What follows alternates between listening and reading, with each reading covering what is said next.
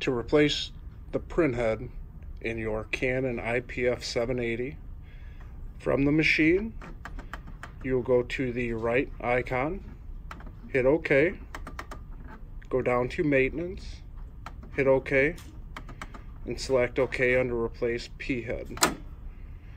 When you hit OK, the machine's going to start absorbing ink. And this will take a couple of moments, and then once it's done, the carriage is going to fire over to the left hand side of the machine, somewhere over in here, and it will instruct you to open the top cover, open the two levers, take the printhead out, put your new printhead in, close the levers, close the cover, and then it will start to replenish with ink. It has moved over. It is saying open the upper cover, so we will open the cover. Carriage is moved over to the left hand side. First lever pulls up towards you, second lever pulls up away from you. Grab the printheads on the side, pulls out, open your new one up, and when you put it back in, make sure you put it in so that everything is legible, it's not upside down, and then it's reverse process.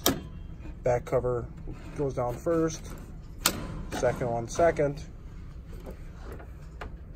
Close the cover, carriage will move over and start to replenish with ink. A couple of notes about the printhead.